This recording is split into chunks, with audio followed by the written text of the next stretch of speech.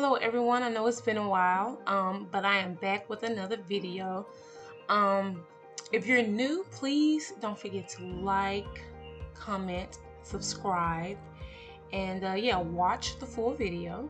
My goodness, it's like what, 3 minutes long? So I'm sure people can sit through 3 minutes.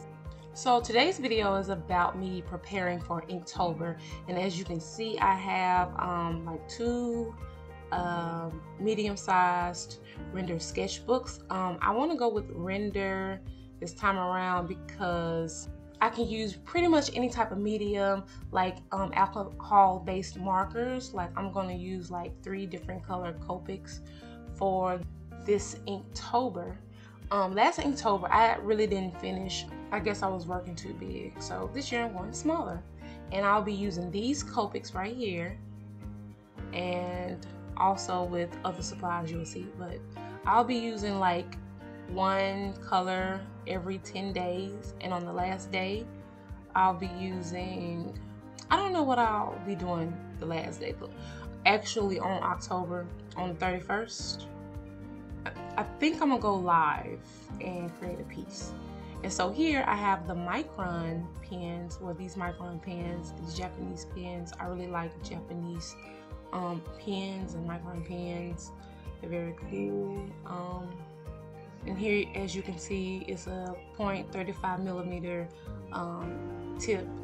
So, and here are all my art supplies I'm going to be using for this Inktober, as well as a something to sketch with clearly. So now I want to get into my prompt, my Inktober prompt. I'm going to be doing stuff a little differently. So like day 1 through 10, I have all these elements I have to stick to, as well as day 11 through 20, and you know, so on and so forth. And like I said, on the 31st, I think I'm gonna do like a giant piece and go live on Instagram or something like that. So if you're not already following me on Instagram, you can follow me at PiscesIllustrations, and don't forget the underscore. And here I am creating my stickers for my website. I plan on launching October 1st.